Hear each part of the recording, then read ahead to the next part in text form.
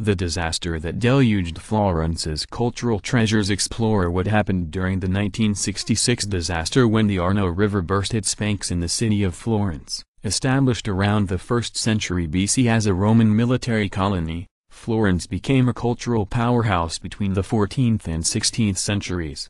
During the Renaissance period, the city was home to such luminaries as Leonardo da Vinci, Michelangelo, Machiavelli, Galileo, Brunelleschi, Botticelli and explorer Amerigo Vespucci. Members of Florence's wealthy and influential Medici family were important patrons of the arts and helped sponsor and encourage the Renaissance. Picture of the Museum of Santa Croce in Florence after the flood, November 4, 1966. Credit: Raffaello Benzini. The writer Dante Alighieri, another Florentine, once referred to the Arno River as a cursed and unlucky ditch. At some 150 miles long, the river is the largest in Italy's Tuscany region, where Florence is located. The 1966 disaster was not the first time the Arno flooded the city. Inscriptions on walls throughout Florence mark the water levels of other historic floods, such as those in 1177,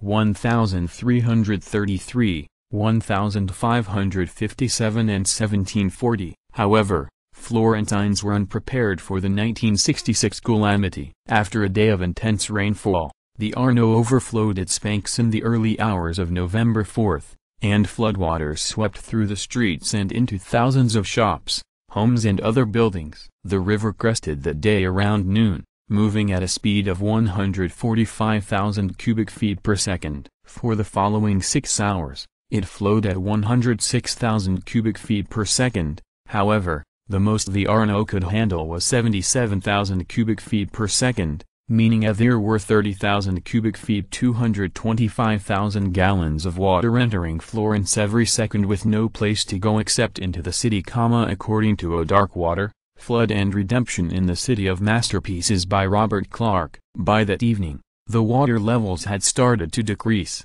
However, the devastation left behind was widespread. In addition to the more than 30 flood-related human deaths, a reported 20,000 people were left homeless and 10,000 cars were wrecked. Residents were without electricity, drinking water and phone service, and the streets were littered with the corpses of animals, rotting food and raw sewage. The interior of the Basilica of Santa Croce in a mess because of the flood. Florence, 1966. Credit: Giorgio Lotti, Mario de Biasi, Sergio Del Grande. Water and mud had poured into Florence's museums and ancient churches, ravaging irreplaceable paintings, sculptures, murals, manuscripts and other artifacts. Compounding the trouble was the fact that the flooding ruptured heating tanks in buildings around the city, causing fuel oil to spew into the watery, muddy mess. At the Biblioteca Nazionale, a public library founded in the 18th century, more than 1 million volumes were waterlogged,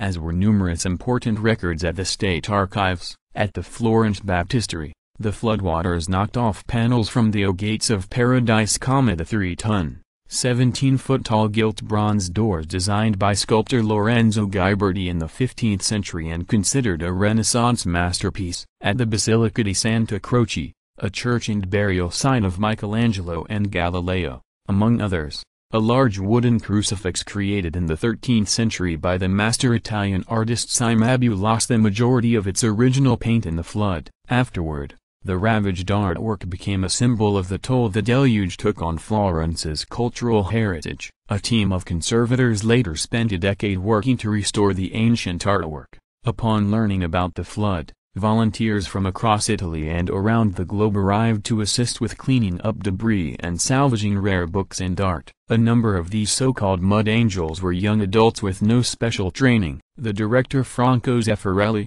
a Florence native who was working on a movie adaptation of O Taming of the Shrew, starring Elizabeth Taylor and Richard Burton, in Rome at the time of the flood, quickly returned to his hometown to make a documentary about the catastrophe. The film went on to reportedly earn $20 million in aid for the devastated city. Additionally, a group of American historians and other intellectuals started the Committee to Rescue Italian Art, CRIA, in order to raise funds to restore damaged artworks and cultural artifacts. Jacqueline Kennedy served as honorary president of the group, which was part of an international relief effort. Flood damage in Florence, November 1966. Credit, Keystone France Camarafo. The flood is credited with sparking significant change in the field of art conservation and bringing about the development of new restoration techniques and standards in the years that followed. In the U.S., a number of national organizations subsequently were formed to help protect museums,